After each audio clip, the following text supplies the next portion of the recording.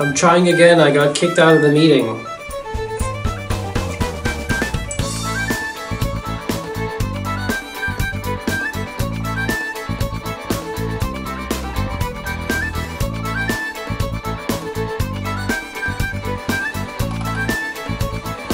So I'm not the only one that got kicked out of the meeting. That makes me feel better.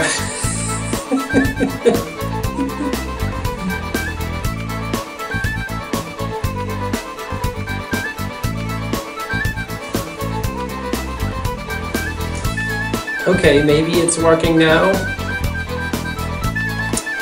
So can anybody hear me and can anybody see my screen?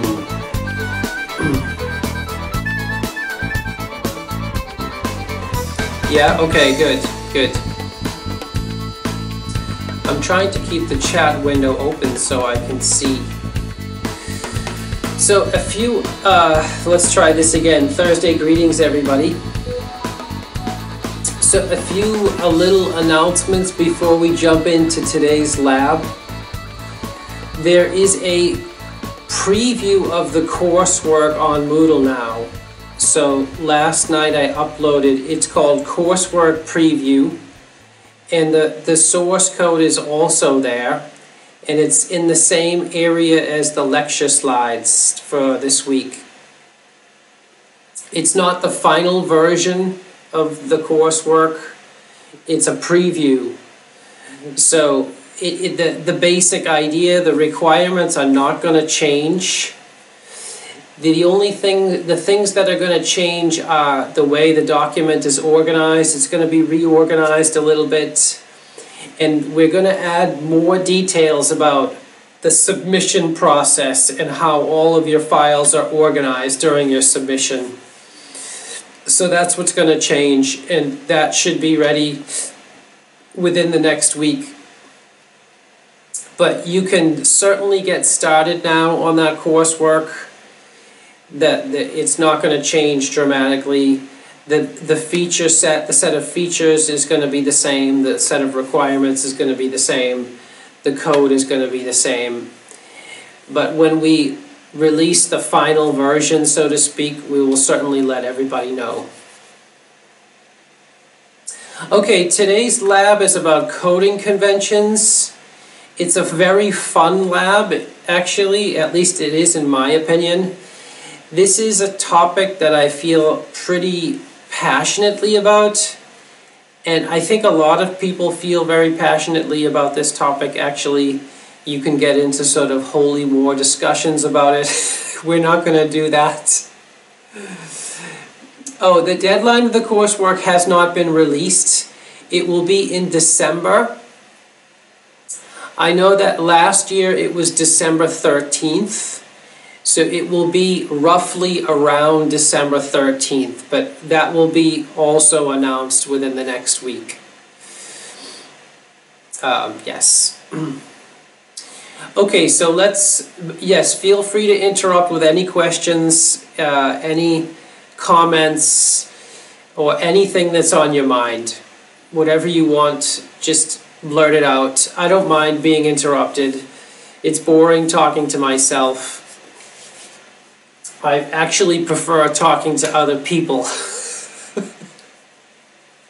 than a laptop or a machine.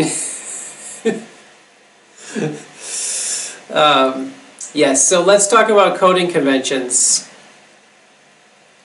Coding conventions are exciting and they're absolutely essential. Absolutely essential.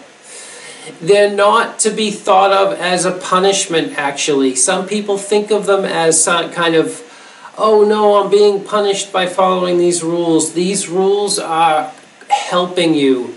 They're helping you in a dramatic way. They're not only helping you, but they're helping other developers in a dramatic way. Like, these coding conventions improve the quality of your life and everybody's life in the entire world. Because they improve your life because they make your code easier to write. They improve other developers' lives because they make your code easier to read. And they improve the entire world's life by creating higher quality software. So literally we are improving the world with these coding conventions. And I know it sounds funny, because it is funny, but it's actually true. It's funny and true at the same time. Yes, the coursework is 75% of the module. That's correct. So, writing a software, a useful software application is difficult.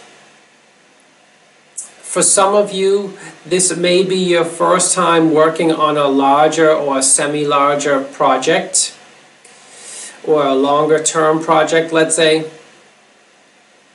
And developing a larger application requires more knowledge than a small one. That's essentially what we're doing. We're trying to go from small programs to large programs. And in order to do that, we need to incorporate some good practices. And this is some coding guidelines. And these coding coding conventions are published in a journal, right? So I published these in a journal called Advances in Computer Science and Engineering. So they've gone through a peer review process, which is a nice sanity check. And there's a copy of them on Moodle, obviously. Yes, I tried to explain how these improve the world. Let me know if that explanation made any sense. So why do we follow coding conventions? So this is a tool used to combat something I call Bob's theory of software redevelopment. If we have time, I will go into Bob's theory of software redevelopment. But Bob's theory of software redevelopment describes a process by which software is written and rewritten and over and over and over again in this perpetual cycle. So the wheel is being reinvented over and over and over again. And illegible code is kind of the default, essentially. When a developer sits down and starts coding and they don't follow any rules at all, that turns into legacy code. Does everybody know this term legacy code? Has anybody heard that before? The slides have not been uploaded to Moodle, by the way. So only the original coding conventions document is uploaded to Moodle. I think that the slides are not really necessary. I think just the original document is necessary. But this lecture is being recorded and you'll be able to see the slides in the recording. So legacy code, by the way, the majority of code that exists in the universe is called legacy code.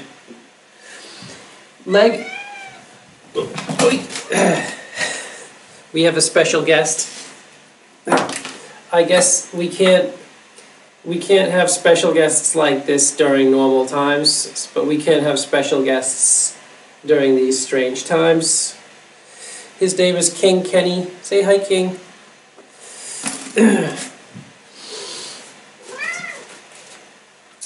The majority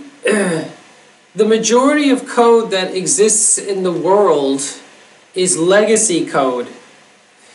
What is legacy code? Legacy code is code that can no longer be touched.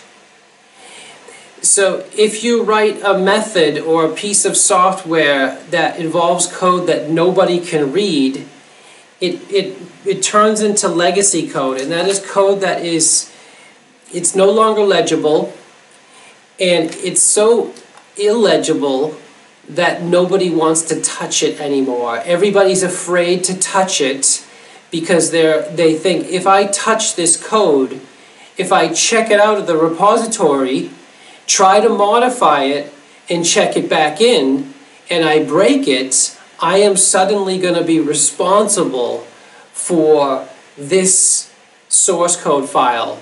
And nobody wants to be responsible for an illegible piece of source code.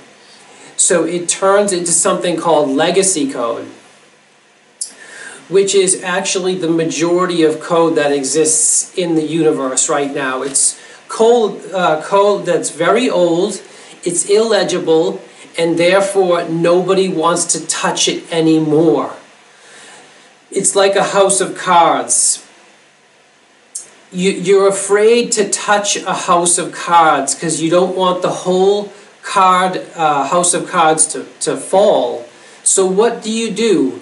What do people do in this case? Instead of touching legacy code, what's the alternative? Does anybody know?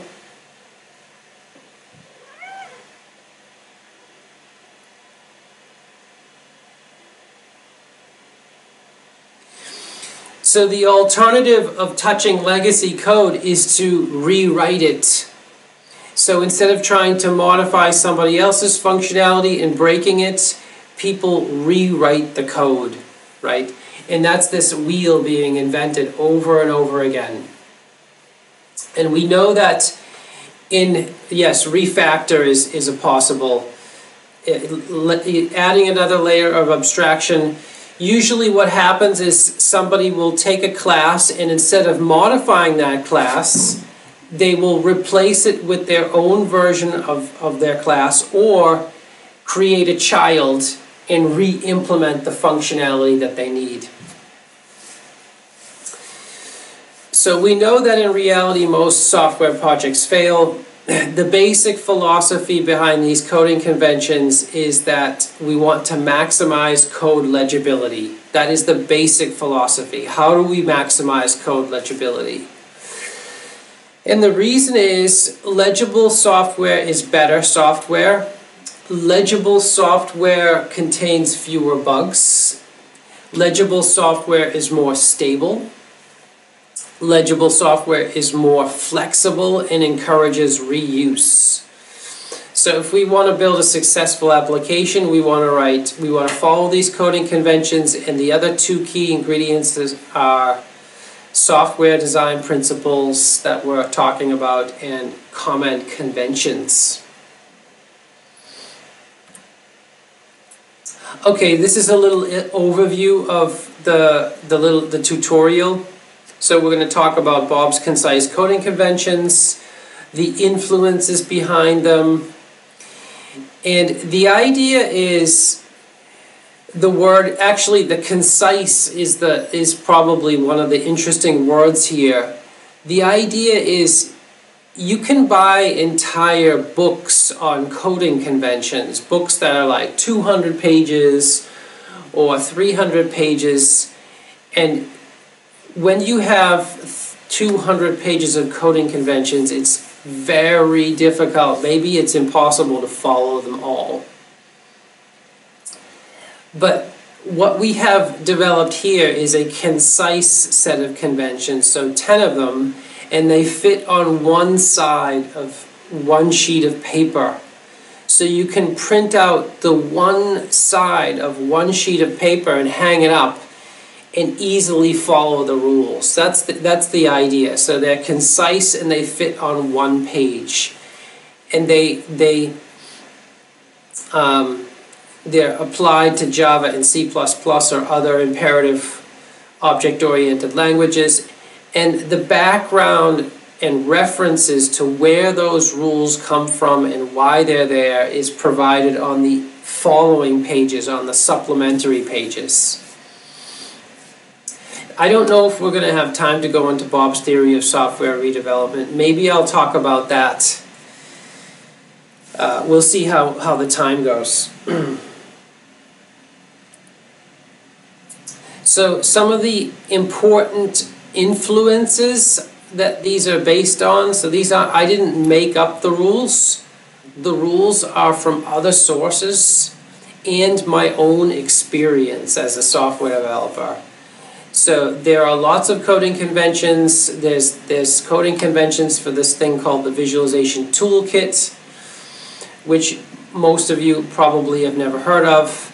There are Java coding conventions from Sun Microsystems. There are these different books here that I've listed that all contain coding conventions. So what I've done is I've tried to pick out the 10 most important ones from all of this experience in literature. I've tried to pick out the 10 most essential. But if you want to read more on this topic, and I encourage you to do so, you can have a look at these books. You can see one of them is 336 pages, so that's a lot. And then of course the original C++ programming book is a monster. It's 1,000 pages. I do have a copy of it, by the way.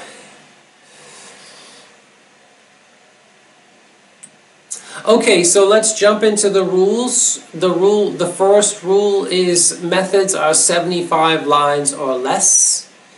So the idea behind that is a method, when you write a method, it should fit on one screen. It should not be necessary to scroll up and down to see the beginning method to the end. Right? It should be possible to just see the whole method from start to finish without scrolling. The only exception to this are methods with case tables or switch statements. And possibly the main method, possibly, but even the main method I wouldn't write longer than one screen. Right? The longer the method is, the less reusable it is and the more difficult it is to modify. I have stories about methods that are very, very long. At the last software development job that I worked at, there was a method that was like 5,000 lines long. And this fit the definition of legacy code perfectly. So if you have a method that's too long, for example 5,000 lines, it's no longer possible to modify that method without breaking it by accident. So the longer the method is, the more likely it is to break by accident. And when a method reaches a certain length, I don't know what the magic length is, but it reaches a certain length and then suddenly everybody's too afraid to touch it.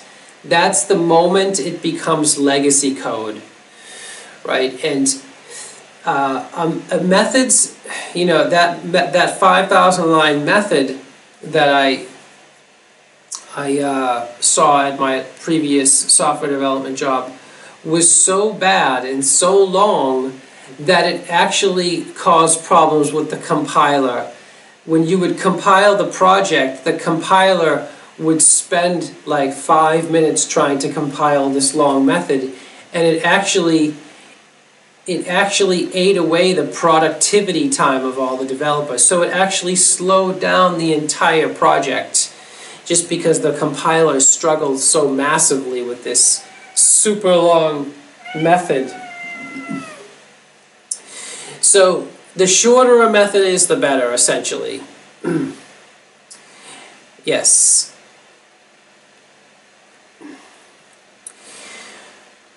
Method number 2, or rule number 2, is no method shall use more than 5 levels of indentation. Hopefully you have all seen methods that have lots and lots of levels of indentation. The more levels of indentation a method uses, the more difficult it is to use and to understand and to read. Does anybody know how to avoid levels of indentation in a method? Can anybody think of a way to avoid that?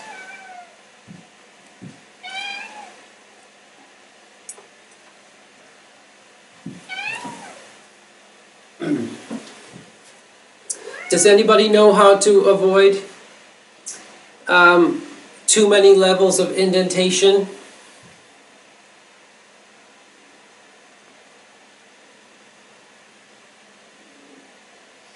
Okay, well, I'm glad I'm asking this question because it's super important. You can avoid too many levels of indentation by simply Yes, introducing helper methods. So breaking an existing method down into more methods, right? Subdividing a method. So imagine you have a for loop, for example. You can take a for loop out of any method and put it in its own method and reduce the levels of indentation.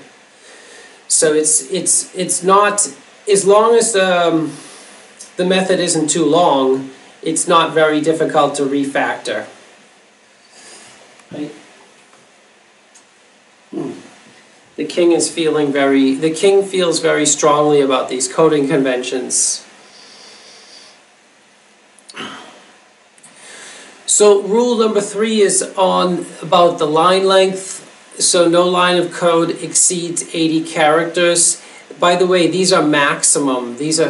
So the average line of code should be far less than 80 characters. This is a maximum. In other words, it should not be necessary to take whatever editor you're using, whatever source code editor you're using, and make a special effort to widen the screen in order to read the single line of code. There are no exceptions to this rule, none at all. The reason is that lines that are too long are less legible and more difficult to debug. It's much easier to hide a bug in a very long line of code than a short one. Right? The longer the line is, the more difficult it is for the eyes to move from one line to the next. This is why when you pick up a book or you pick up a magazine or any printed medium, there are guidelines about how long a line should be. Good publishers, if you look around, good publishers use a guideline of 66 characters per line. Right? When you pick up a newspaper, there are columns, right?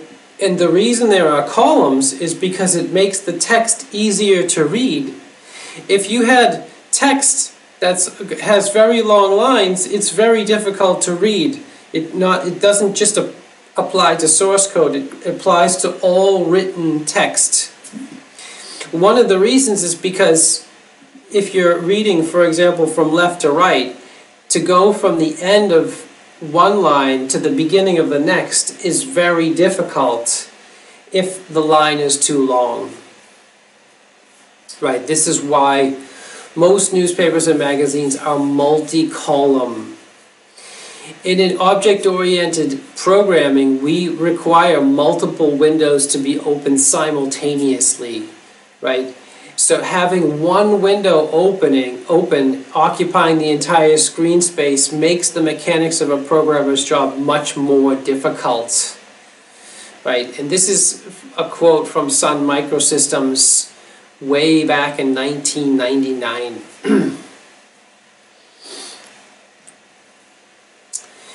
So rule number 4 is class variable names. All class variables start with the 2-letter sequence M_, as in M meaning member variable. Right? You have member variables that belong to a class, but then you have local variables that only belong in the scope of a method. And it's very, very useful to be able to see immediately, without thinking about it, which variables are member variables that belong to the class or have the scope of a class, and which ones are local variables that have only the scope of a local method. And I still remember the first time I saw this rule, I was like, oh, that seems very awkward, you know, to have this M_ in front of all the member variables. But actually, once you start using this rule, it becomes extremely useful. The only exception to this rule are symbolic constants. So symbolic constants are always written in capital letters. So basically we want a rule that makes local variables very easy to distinguish from other types of variables. That's the basic motivation. ACSE or methods. Rule number 5. So a symbolic, okay, somebody asked, what does a symbolic variable mean? I didn't use the term symbolic variable. I used the term symbolic constant. So a symbolic constant is a value that never changes. That's what a symbolic constant is. A very common example of a symbolic constant is pi. So instead of typing 3.1415926 everywhere in your code, you replace it with a symbolic constant called pi, pi. And then instead of typing in pi, you use this symbolic constant. I hope that makes sense.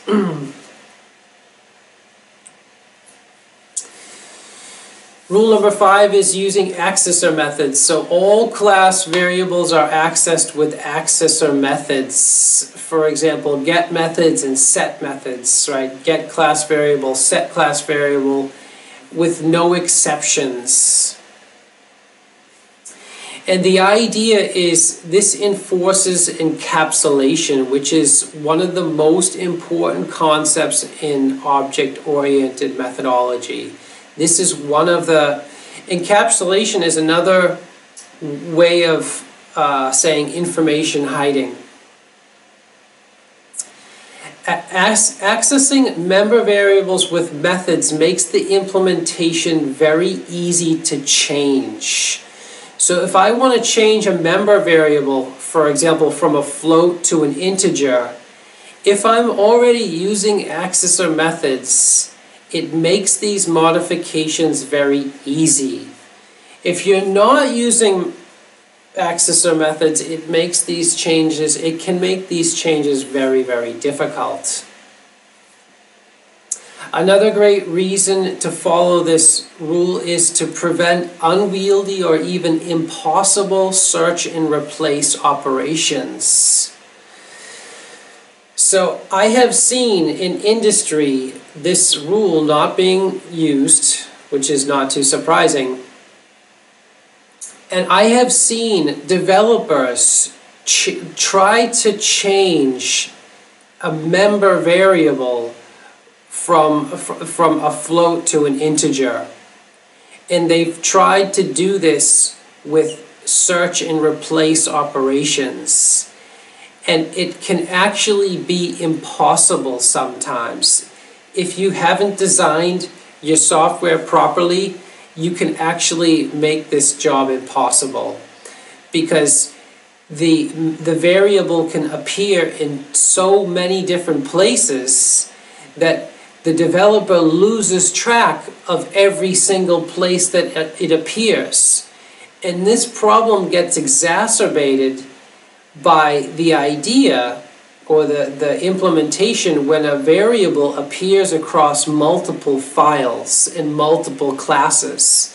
I've seen this happen. I've seen people write variables that appear across multiple classes in multiple files, and then they try to modify that variable, and they've lost track of all the places it appears.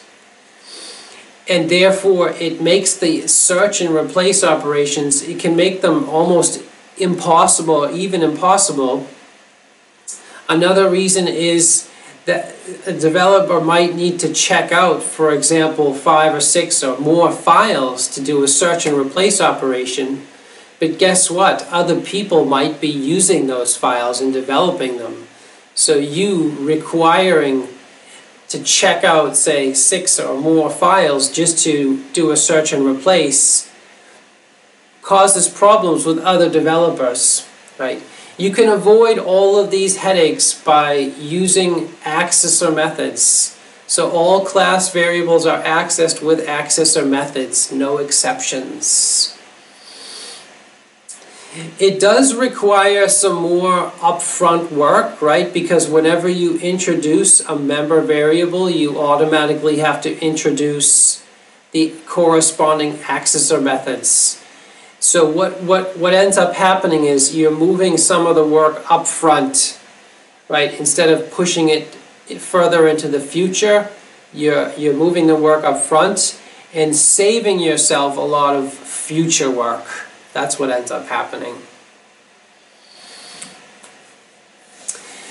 Accessor methods, another rule on accessor methods, rule number 6, accessor methods come at the top of both header files and implementation files. This is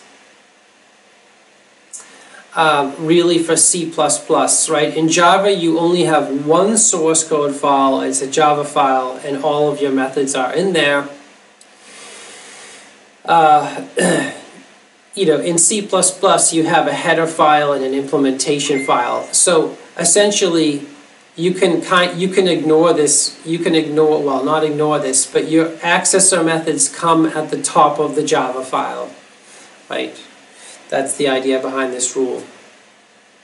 So somebody has asked, can you define class variable quickly? Which ones are you referring to? The ones declared in the class but outside methods. Yes, so a member variable is a variable that belongs to a class. So as soon as you instantiate the class, that variable is instantiated. And that it can be accessed from all of the methods inside the class. And what I'm proposing is you always use accessor methods to access that variable. This is opposed to a local variable. A local variable is a variable you declare inside a method.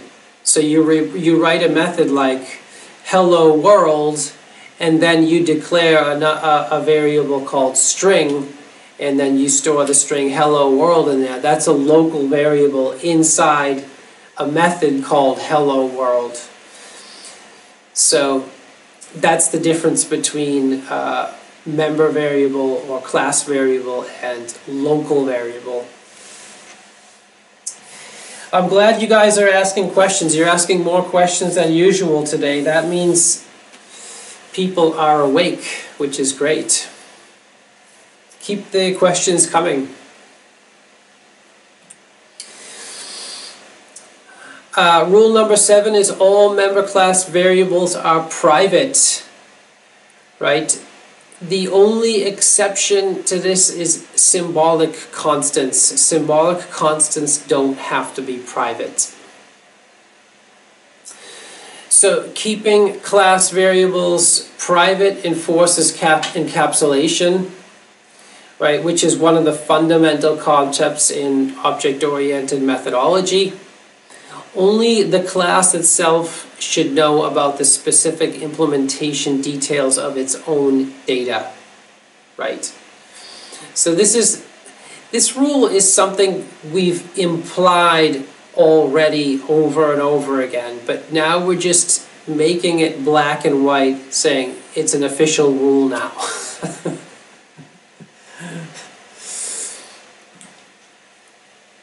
Method naming.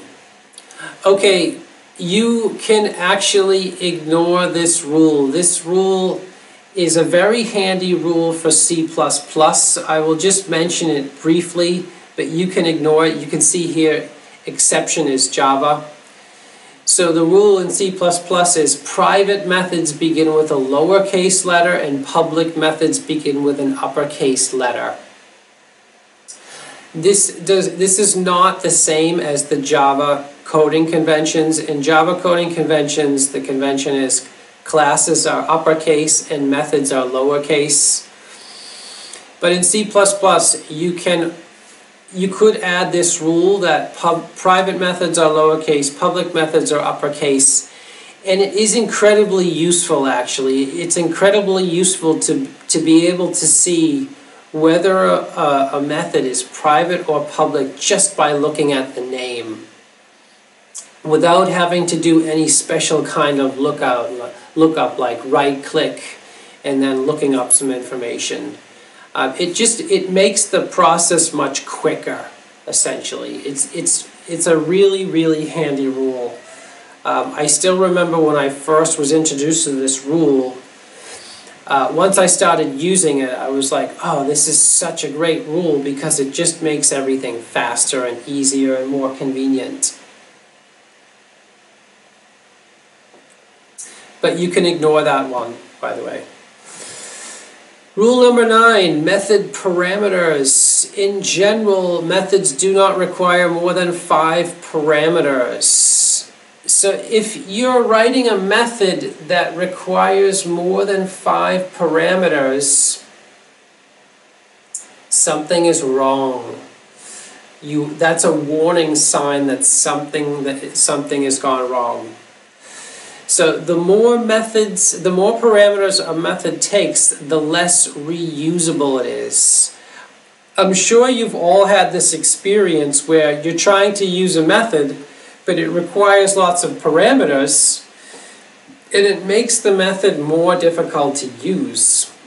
And if a method has too many parameters, it becomes, every time you add a parameter, the more difficult it becomes to use. And maybe at some point it becomes almost impossible to use.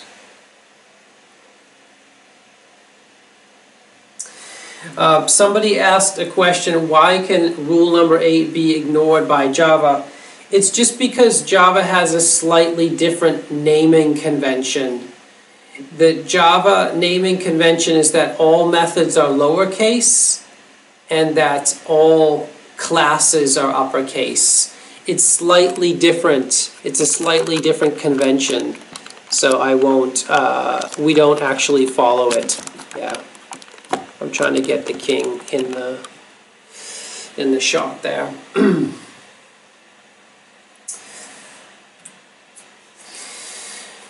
So method parameters, avoid more than 5 parameters. The more parameters a method takes, the less reusable it is.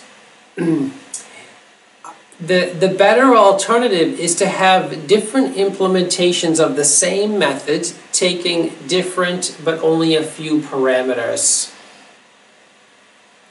We're actually going to talk about this in a lecture called Protocols, which is next week, I believe.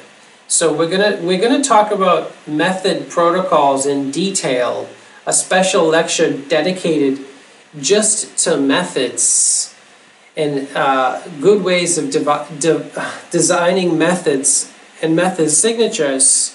So this is directly related to that lecture, which is next week. So too many method parameters, say 6 or more, may indicate problems with your software design. Does anybody know how to handle methods? If you're writing a method that requires 6 or more parameters and it indicates a software design, does anybody know what software design problem that indicates? That's a very advanced question. If you know the answer to that question, your knowledge is advanced because a lot of developers don't know the answer to this question. Usually, if you're writing a method with 6 or more parameters, the design flaw that indicates is a missing class. It means that a class is missing in your design, generally speaking. And you need to think about your design and how to group related information and methods together in a class. That's what it generally means.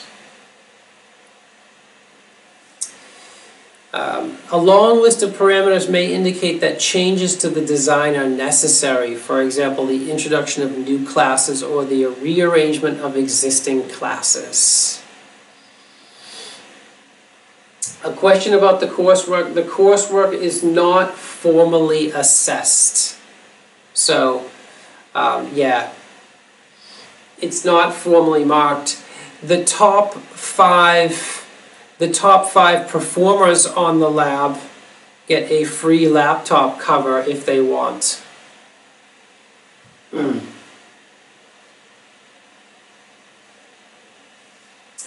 No, you do not have to add me as a oh, for the coursework. Okay. The coursework is going to be submitted using Moodle. Let's see, the lab is not marked, but the coursework is. So there are questions coming in about the lab, and there are some that are coming in about the coursework. The lab is not assessed, but the coursework certainly is.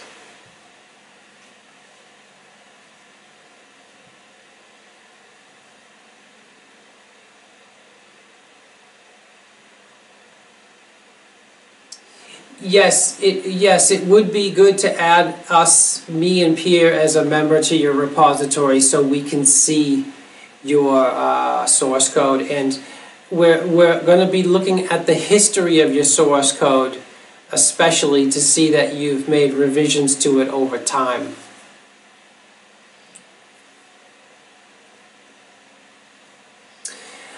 We will release the final version of the coursework within the next week. So rule number 10 is symbolic constants. Do not use numbers in your code, but rather symbolic constants. These are often called magic numbers. So this is actually the most common rule that is violated.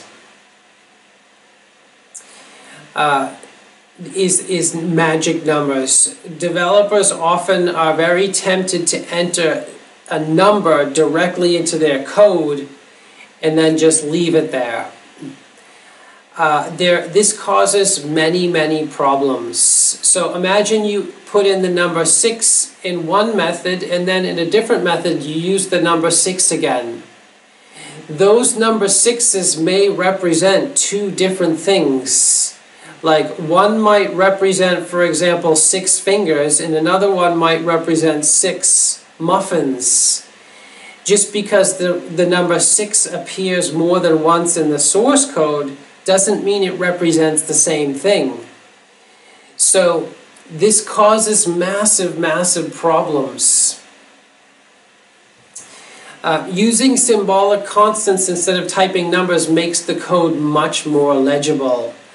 Not only does using magic numbers cause problems when trying to make modifications, but if I put in the number 7 into my code, you might have no idea what that number 7 means or what it stands for. And even the original author eventually forgets what the number is. I've had many experiences where I see a number, a magic number inside of a source code file, and nobody knows what it is. I even have this one memory of asking a fellow PhD candidate. I was looking at a PhD candidate's source code, and he was around, and I got to ask him, I said, Phil, like, what is this number? You have this number in your source code. What is it? And he looked at it, and he didn't know anymore. He had forgotten what that number is. And because he wasn't following this rule number 10, using symbolic constants. Also, the values of symbolic constants are very easy to change, right? It makes the code extremely easy to change. You only change the value of a symbolic constant in one location. So if you want to make an update to your code, it's trivial to do so when you're using symbolic constants. Changing the values of numbers directly in the code causes bugs, especially when the number appears in multiple places. This is a huge problem. If you see a number appearing in multiple places, it's a huge problem. This is this rule is often articulated as do not use magic numbers. This rule is all over the place, by the way. It's in every set of coding conventions that exists in the entire world.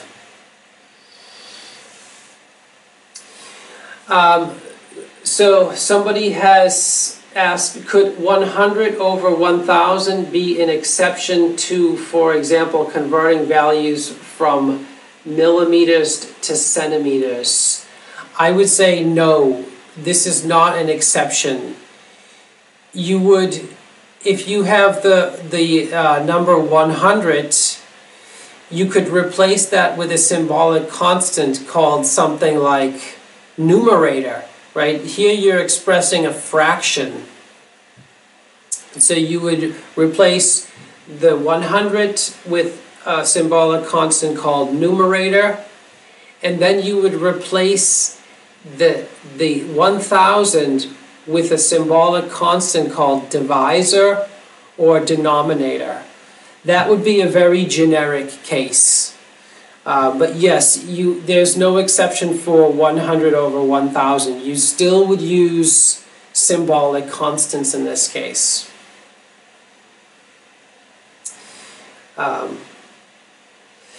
That's right. So symbolic constants make the code easier to read, and they make it easier to change. Right? That's the idea.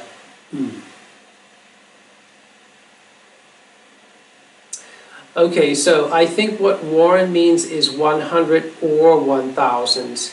Could 100 or 1,000 be an exception to? No, I would not say, even if the question is 100 or 1,000, I would definitely not use those numbers directly in your code. That's definitely not an exception. In fact, the question makes it even more compelling to use symbolic constants. Because if you have this choice between 100 or 1,000, that's very, very confusing. So no, you would definitely use symbolic constants. If you're having trouble, figuring out what symbolic constant to use, you can let us know and we can make some recommendations.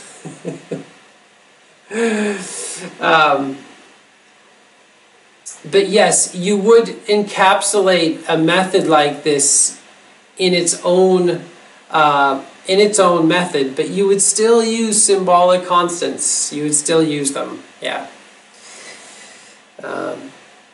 Okay. Any other? Here's a little. Sometimes I get backlash on these rules for no good reason. And as a sort of a pedagogical exercise, I have these two methods. I'm showing one method on my screen, and it's full of magic numbers. And so if we were in a classroom setting, I could actually give everybody a quiz and say, what do you think all of these magic numbers mean? So I could give everybody a quiz and say, okay, I have a method here, it's full of magic numbers, and I want everybody to tell me what the magic numbers are. And that would be part of the quiz. Right, you can see the following magic numbers here: 0, 4, 3, 1, 2, 3, and 255. And then I can ask you, what do you think that this method does? And then I can say, look, I'm going to write another version of the method that has no magic numbers in it, that uses symbolic constants instead, and I want you to tell me what the method does. And I can ask the class, okay, I can give you two versions of this method. You all have the same task to tell me what the method does. You can choose to get the version of the method with magic numbers, Or you can choose to get the version of the method with symbolic constants. You have the same task. Tell me what the method does, and then I can ask the class, raise your hand if you want the version of the method with the magic numbers, or raise your hand if you want the version of the method with symbolic constants, right? Nobody in the classroom, unless they're feeling really rebellious, is going to say, I prefer the version of the method with the magic numbers in it for this task. I think I'm gonna answer this question more easily if I get the version of the method with magic numbers. No, if I ask you what this method does, you want to see the version of the method without any magic numbers. So that's what the next slide is. I've replaced the magic numbers with symbolic constants. So you can see this new computation here, texture offset. I've replaced the 4, which is really magic, with a symbolic constant called the number of RGBA components. R being red, G being green, B being blue, and A being alpha.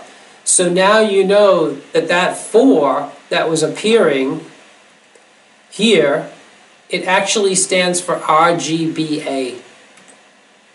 Right, and here it is again, number of RGBA components, number of RGB components. That's this 3. There's a 3 here. I've replaced it with a symbolic constant, number of RGB components. You would have no idea what that 3 was if I didn't put that symbolic constant in there. And then I've replaced the 255 with a symbolic constant called maximum alpha. So that's the maximum value that an alpha component can have. It's from 0 to 255, right? So telling what this method does with symbolic constants is much easier than just trying to understand the method with magic numbers. Okay, I think there's a second part of the lecture called Bob's Theory of Software Redevelopment, but I would say we're out of time now. You can read about Bob's Theory of Software Redevelopment in the coding conventions file itself. It's got like the coding conventions is part 1, and then Bob's Theory of Software Redevelopment, which is part 2. And I will let you just read that as a fun exercise because we've already been going for a while now. Are there any other questions about the coding conventions, the lab, or the coursework for now?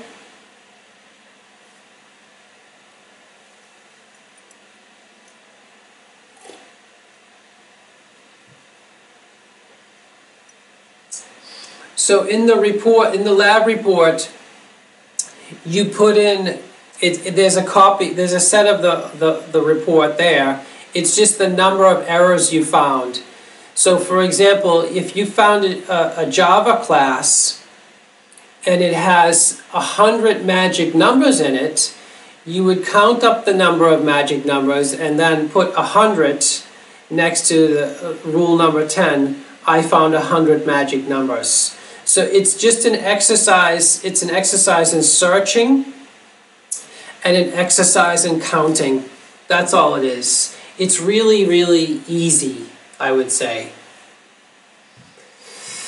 Any other questions? So the surprise I mentioned, very good, is in the lab. You have to read the lab sheet to find out the surprise. Well, the surprise is if you submit your report to the teaching assistant in the identified in the lab sheet, and you are one of the people that so what we're doing is we're finding the top 5 worst examples of Java source code. If you're one of the people that finds the top in the top 5, then you can get a free laptop protector case. I have some extra laptop cases, protector envelopes in my office that I can give away.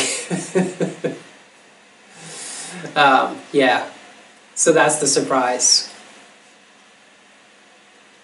Yes, so you just do a search for the code online. I've given you one website that you can look at, but you can find code from anywhere. That's part of the lab, is to search for bad code.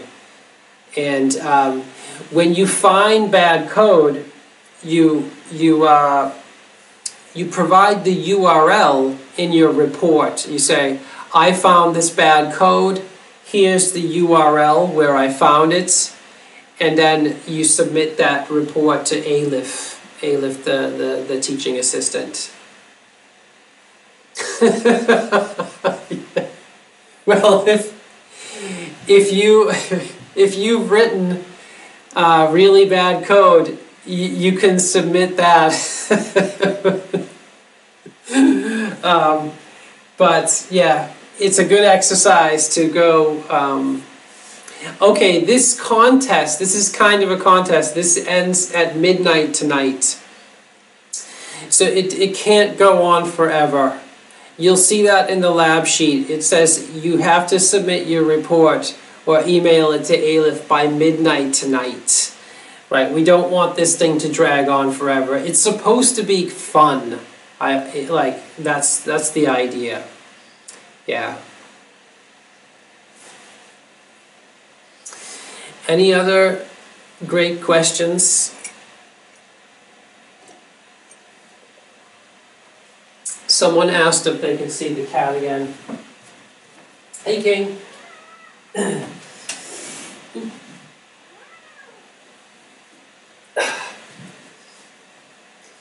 So the King wishes everybody success with the lab.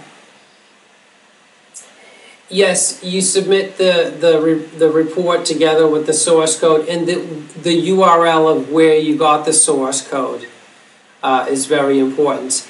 And it's also limited to one class, one file. You do not submit a whole project. You have to find one class or one file. Like, we don't want people submitting big things, big files. This is meant to be a fun, lightweight exercise. Like, the report is extremely easy. It only takes a few minutes to fill in. Yeah, so don't be submitting emails with large attachments. Like, the attachments should be very, very lightweight. Any other questions? The King is really looking forward to this lab too.